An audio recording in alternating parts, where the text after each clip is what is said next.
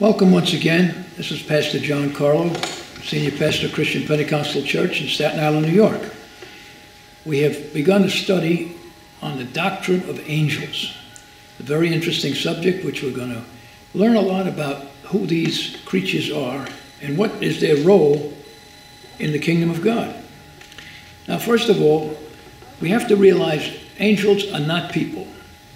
They're not human beings. They are spiritual beings. And you can see that in the Word of God. If you go to Psalm 104:4 and Hebrews 1:7, you'll see many allusions to angels. And again, they are spiritual creatures. Some of them are invisible. The Bible tells us about that in Colossians 2:18 and even in Revelations 19. They're innumerable, as we said last week. No one has counted them. The Bible tells us there are thousands upon thousands upon thousands that God had created. We also see that, unfortunately, at one time, one of the major angels, an archangel by the name of Lucifer, decided to come against God. And a third of the angels followed him, and of course, they failed, and they became the demons, and Lucifer became the Satan. And of course, we know his story as well. We also see that angels have separate and individual personalities. For example, they have intelligence, right? We're going to see the Bible talks about them being able to bring messages and do things. In Revelation, we see angels are going to play a great part in the end of time. They have will. They have will to get a job done, to finish what God has sent them to do. And of course, we know that they have emotion. When the Lord Jesus was born, we see this picture of the angels in heaven praising God for the fact that the Son of God had come to earth. They were even in Adam's fall. Because of Adam's fall, they became superior to men. Remember that Adam and Eve were created as perfect beings, and when they sinned, they dropped down in the scale of people who had disobeyed God. In fact, we see that, as a matter of fact, they are stronger than men and women. In Psalms 103 it says, "Bless the Lord, ye angels, his angels, that excel in strength, that do his commandments, hearkening unto the voice of his word." The Lord Jesus in 2 Thessalonians 1:7, it says, "The Lord Jesus shall be revealed from heaven with his mighty angels." And again, we're talking about the end times. We know one thing about angels that is a fact. They are smarter than men. They have a supernatural intelligence, and unfortunately, even the demons use that against the people of God. They are swifter than men. We might say they are like Superman kind of character. They're swifter than us, smarter than us, right? We find out in Daniel 9 when Daniel was praying, it says Gabriel, one of the archangels, comes to him and touches him and advises him that God's people were not going to be destroyed. We also see that they're inferior to God. Although God created them and Lucifer thought he could take over heaven, they are inferior to God. How do we know that? They're not omnipresent. They're not everywhere at the same time. It's like God's Spirit is. Amen. They actually have to be in that particular place at a particular time. They're not omnipotent, meaning all-powerful. We know God is all-powerful. But angels have power, as we're going to see, but they're not omnipower, having all power. They're not omniscient, which is interesting. An omniscient being is someone who knows everything, has all information, and we know the only one that is like that is God himself. If they were omniscient, they wouldn't have ended up following Lucifer out of heaven. The Bible does tell us, though, that they were made in the image of God and created that way. They have personality, as we said. There is a certain holiness in the angels that stayed. We also see that there are certain characteristics in the angels that fell from grace, that decided to do that and follow Lucifer.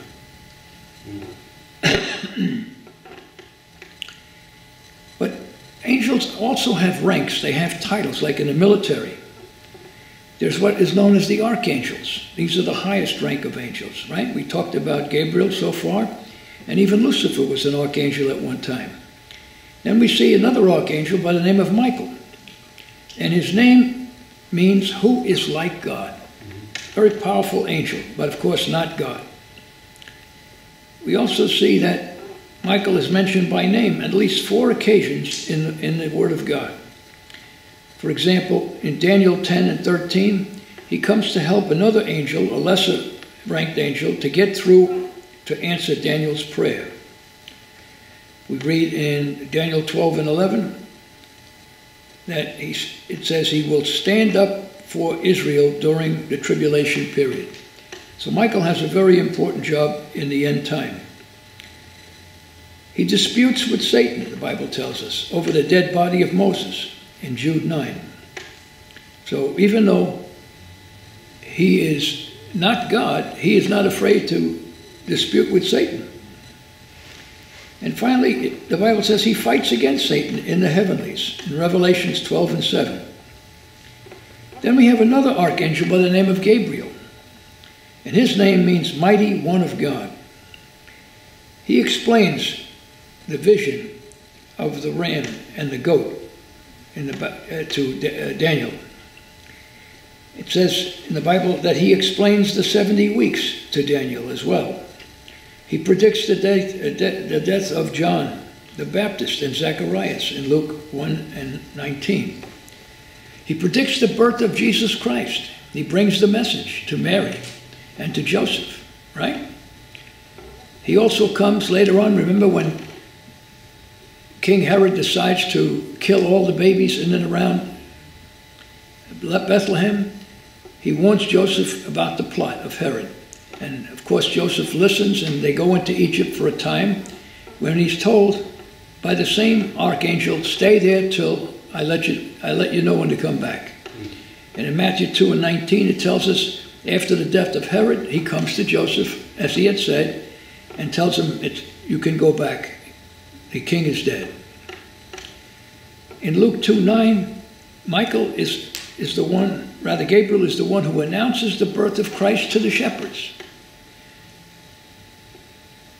In Luke 22:43, he strengthens Christ in the Garden of Gethsemane as he's praying in the last moments before he's arrested.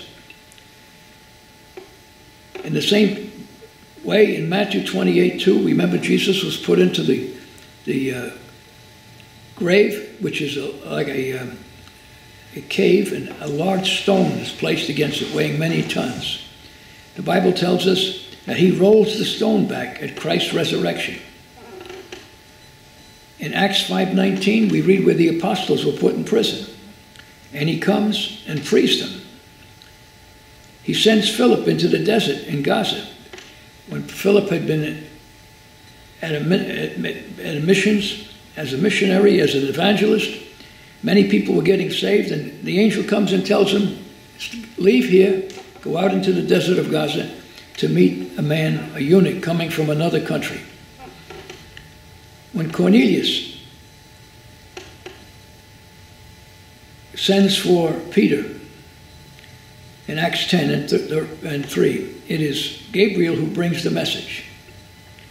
He frees Peter from prison in Acts 12 and 7. When the doors open and so on, everybody walks out. He executes, now listen to this, here's an archangel. He executes the wicked Herod for blasphemy in Acts 12 and 23. He assures Paul on the deck of a sinking ship when he and the crew thought that they were going to die. Remember, Paul is being sent to Rome as a prisoner. And he is in the sea, and unfortunately a bad season at the time when these hurricanes come up, and they all think that the ship is going to sink. But he comes and tells Paul it's not going to ship. It's not going to sink. Not one person's going to die. The ship will sink, the cargo will be lost, but no one will die. And there's a beautiful story as they come ashore and what happens with Paul. He also is the one, this is a powerful, powerful position. You ready? 1 Thessalonians 4:16.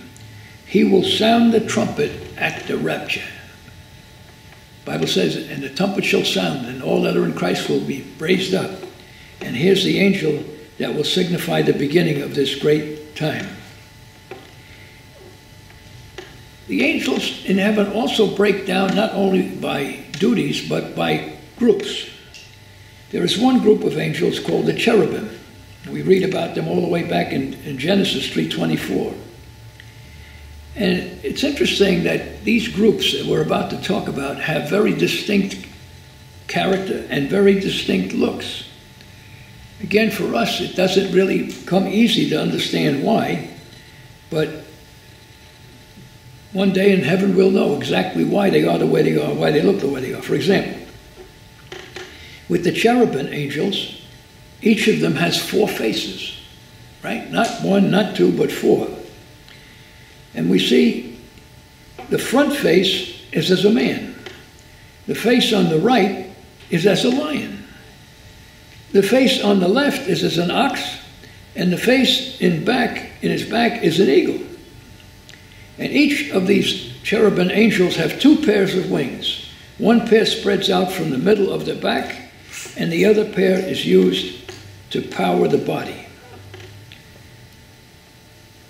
And the Bible tells us that these wings, when they're used, make a noise like crashing upon the seas, crashing upon the seashore. We also see they have legs, the legs of men. But their feet are cloven like the hoofs of a calf. And these cloven hoofs shine like burnished bronze, brightly. They have 4 human hands, as we said. 4 heads, 4 hands, with one located under each wing. Now you might be asking me and asking yourself, why are they like this? I don't know. Put it in your list of things to ask when you get to heaven. And it says apparently they travel in groups of 4. And their outstretched wings of each cherubim touches those of the remaining 3. So it's almost like they're almost glued together, but they're not. Each one having 3 other companions. And they have specific duties. And listen to some of the things that they have accomplished or are going to accomplish in the future. They kept Adam from the tree of life. Remember, God said, don't eat the fruit from that tree. And apparently they were guarding this particular tree with the knowledge of good and evil. But apparently Adam and Eve, in spite of that, were able to get to the tree and get themselves in a lot of trouble, right? You also see that 2 of these golden cherubims have constructed at God's command and placed either end on the tops of the ark and in the tabernacle, the Holy of Holies. So they became part of the temple, or I don't want to say statues, but some type of picture of them.